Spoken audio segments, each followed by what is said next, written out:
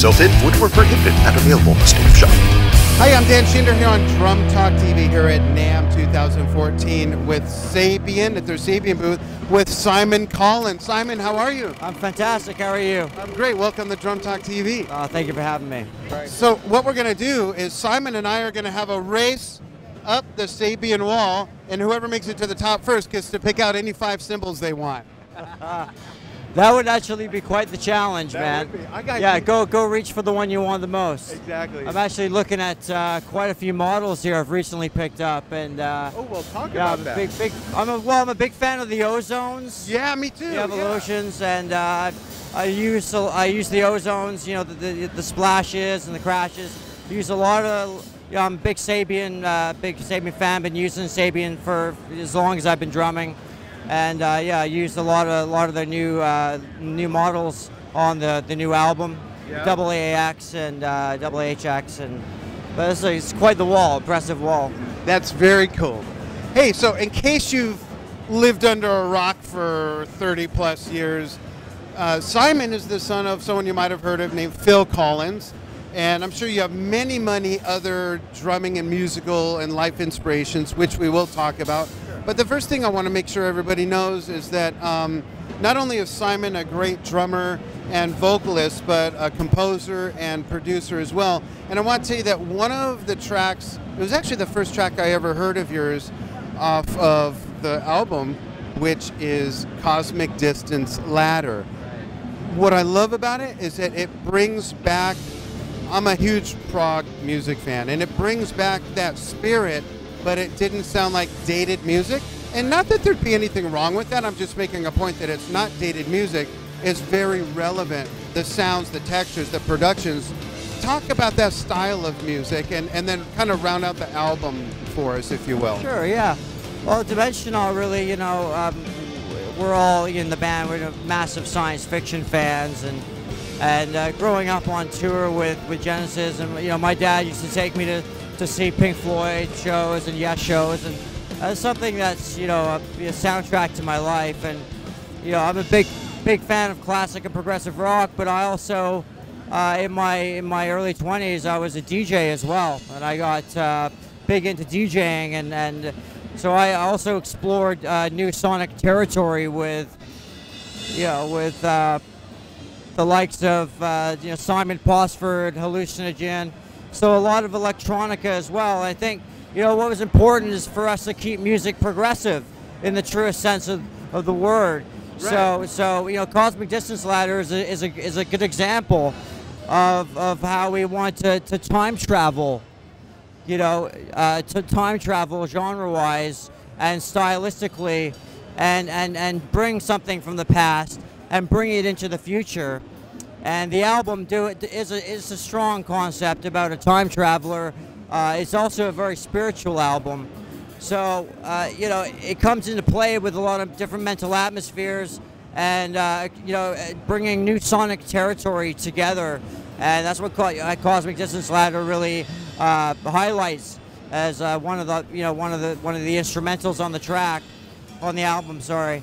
And what's a big inspiration for us as a band, but you know, specifically in that song is just personally speaking, a massive Carl Sagan fan, and he introduced me to the cosmos when I was, you know, in my late teens, and absolutely blew my mind what was out there. And one of my favorite quotes of all time has got to be Carl Sagan's quote, "We are a way for the cosmos to know itself." Right.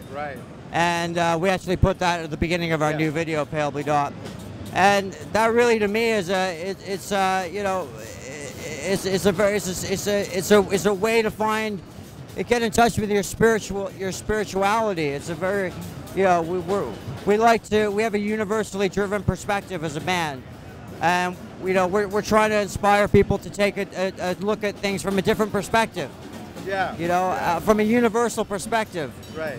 And you know, the fact that our home planet is everything we know and have ever known has existed on this tiny speck of, you know, there's so much more out there, and what we try and do is capture the sound Of contact. Of contact, of the cosmos, and mental atmospheres, deep mental atmospheres of infinite depth of reach. Yeah. Well, I love how that ties in with the whole concept and title of the album. I mean, the name in itself, Dimensionaut.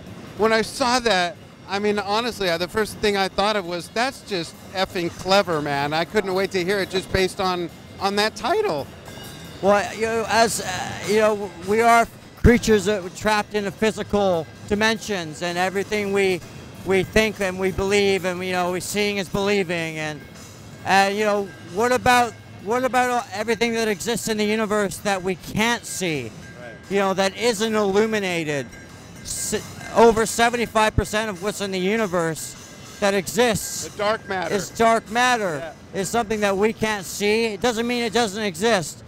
And so, I think that's a big, definitely a big part of the character is transcending physicality and the dimension of consciousness. It's so powerful. Your imagination and the laws of attraction and where where you can go in your mind within simultaneously. Exactly. Yeah. And hey, when the Maharishi died, he was seen over the planet in multiple locations all at the same time. Yeah.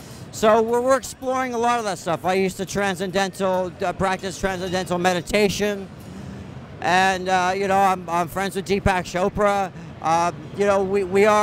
We are trying to bring music of depth, of spiritual depth. I love that, and I'll tell you why I love that. Well, so many reasons. Well, personally, I connect with that very well. But the other thing is simply the spirit of music, and what really brought popular music to the masses back in the 60s and early 70s was exactly that. There was a conscious connection and a spiritual connection, and to be reviving that is just, I mean, that is really what music is all about. It's connecting to our heart, our sensibilities. Not to sound corny or anything, but I believe that it's very not true. Corny at all. I think I take what I do very seriously. It's not a job. It's my purpose in life. Everybody has a purpose. Primary purpose is just to exist, and that's a gift in itself. It's just to exist, to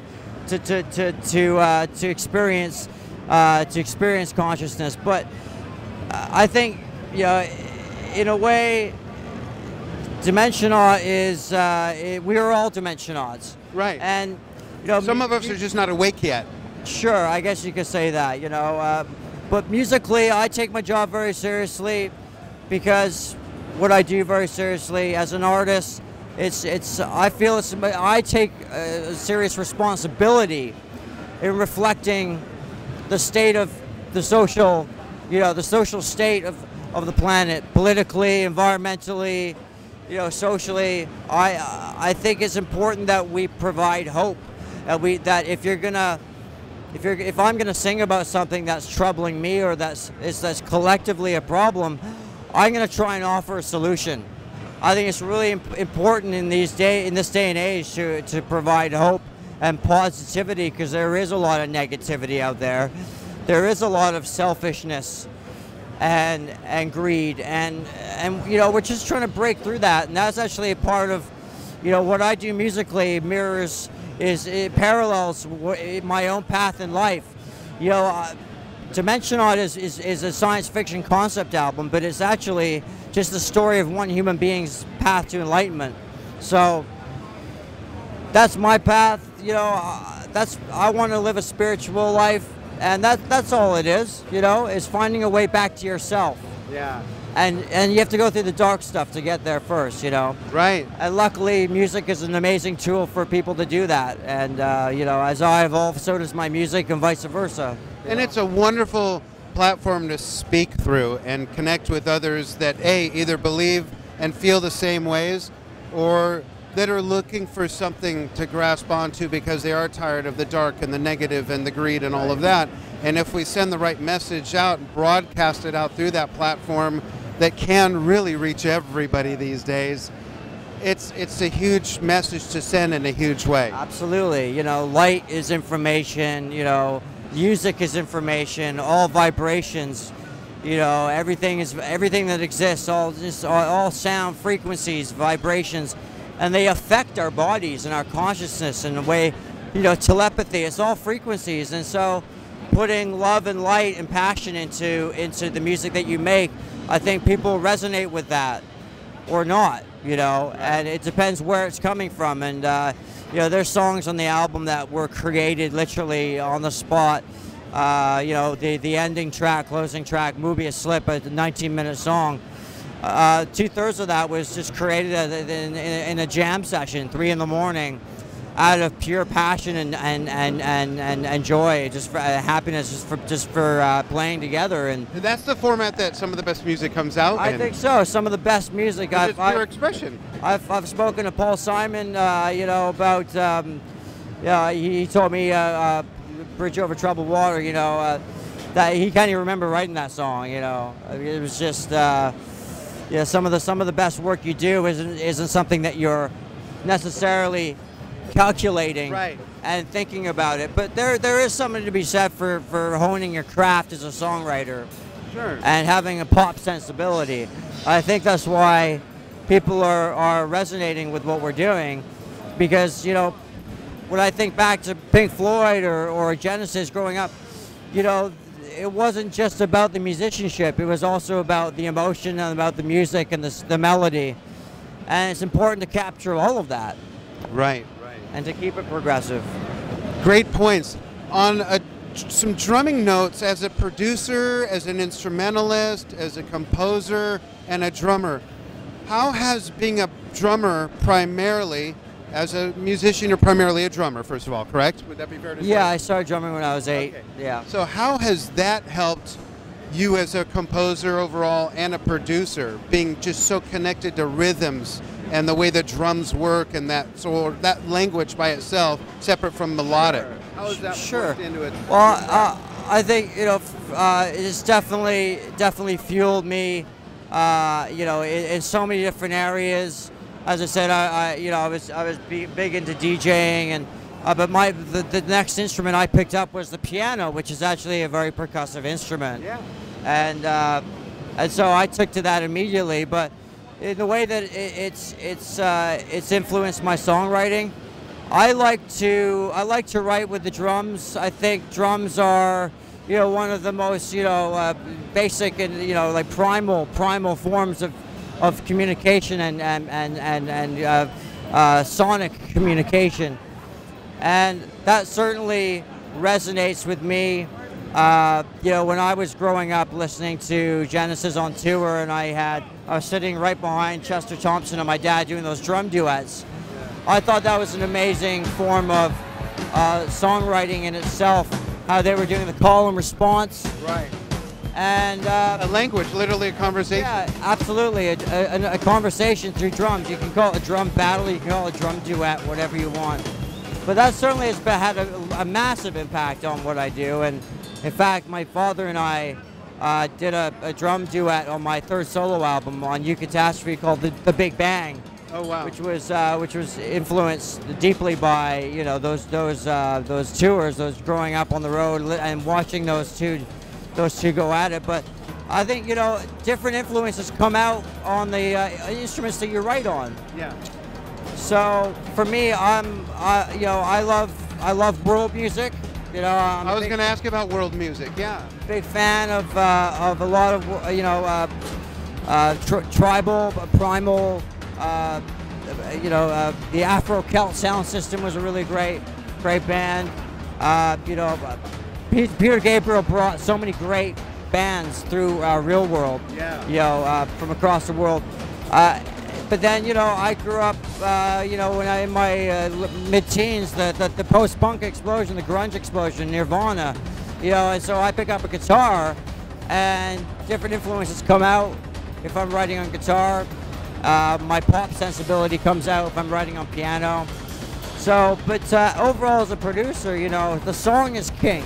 Yeah, yeah. The song is king, and for me, sound design was a big deal for me when I started DJing, psychedelic trance, Goa trance, and I was just blown away by the sonic wizardry of you know, some of these producers. And so sound design, mental atmospheres has become a big part of it as well.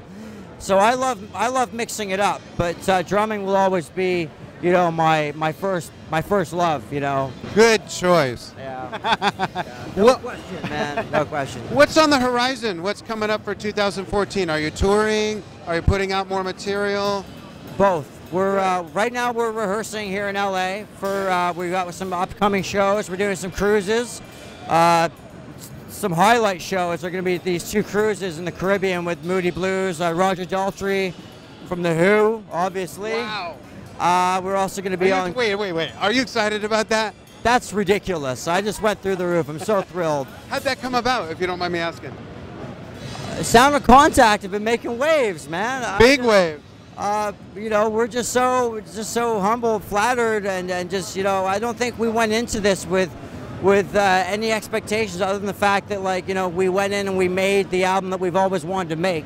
Right. And that's obviously, you know, got us to a point now where we're, you know, respected amongst our peers, and you know, we love our fans. You know, we're just so grateful.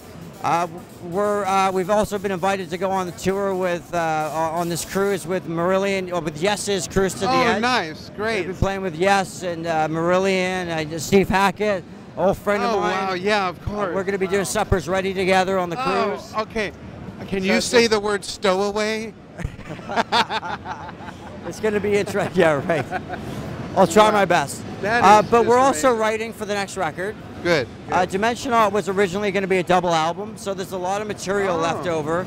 And, you know, Matt Dorsey and myself, we have a plethora of material. Also, we want to collaborate with a lot of different people. So we're also writing at the moment, and we're getting set up for some more shows for the year. We just finished our new video for Pale Blue Dot, our second single. Right. Which is going to radio like in the next 2 weeks. So it's an exciting time right now, and you know, I'm happy to be standing here. Yeah, look at all this. Endorsement with Sabian, who I've played for, as I said, for years. So I noticed in some pictures you're using the HHX series. Yeah, and some of the AAX, and yeah, the Ozone. I play whatever sounds right for what we're doing. Right. And I got a couple of prototypes they've let me try out as well. Great. And I'm with D-Drum. I'm using D-Drum, which are great. I got a really interesting setup. It probably sounds familiar. Growing up on the road with Genesis, unfortunately I was never able to play my dad's kick because he's a lefty. Right. But you know, I played. What happened to him? What's that all about? My dad? Yeah, he's doing really well. He's doing really well. And he's getting back into writing music. Oh, that's so great to hear. I spent Christmas with him, my younger brothers as well. And, nice. But so you're able to now reproduce the sounds that really speak to you through your kit with what you're using now. Like, what kind of heads are you using? I'm using Remo Ambassadors. And you know, I got a 8-inch, 10-inch concert toms. 14, 12, 14, 16, 18 lower floor toms. I love my splashes. Yeah. Love my splashes. As I said, big into these ozones, man. They're interesting. They're exactly, you know, they're a perfect fit for what I'm doing, and you know, I'm trying to keep my kit compact. At the same time, you know, what we're planning on doing is some double drumming. We're bringing that back. Our live drummer Ronan Gordon is going to be playing my dad's parts for the Big Bang when we go on stage. Nice. And we're going to be performing Dimensionaut in its entirety, playing some of the songs from my solo material, my solo albums. And so we're going to be having the 2 kits on stage and having some drum duet, call and response stuff going on. Nice, that's great. And bringing that back, because people love that. I mean, that had such a big impact on me. You don't have to be a drummer to enjoy or appreciate that. And one of the reasons I really believe is because drumming really is innate in us, whether we're aware of it or not. Yeah, a beast in our heart, you know. And yeah, you know, hey, that sounds cheesy as well. But it's true. It's something that, you know, it's also taken so many different shapes and forms now. I also love drum and bass as well. Yeah. You know, mixing it up with programmed drums as well.